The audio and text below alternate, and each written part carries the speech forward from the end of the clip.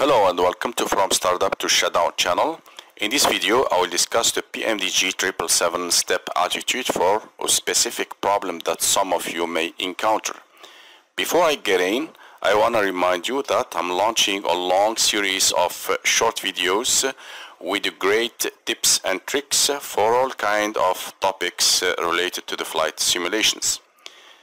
If you are interested, you will find in my channel a playlist called Tips and Tricks where I'll put the upcoming tips and tricks videos. Now let's go back to the topic of this video.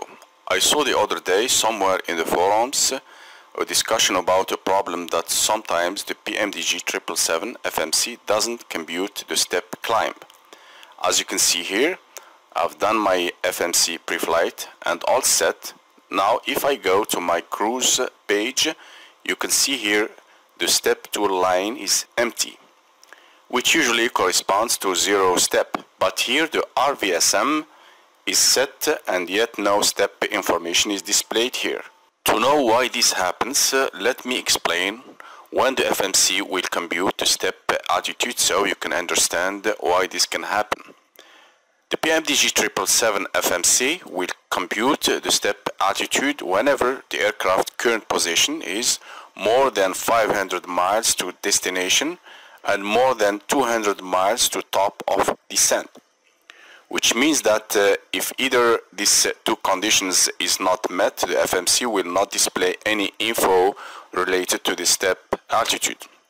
Here is the way you can check this. Go to progress page.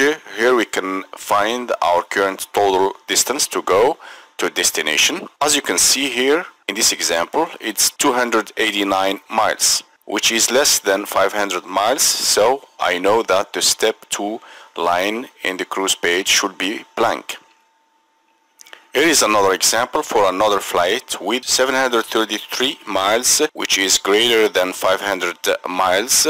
Now if I go to my cruise page, and here you go, as expected, now the FMC is computing the next step altitude.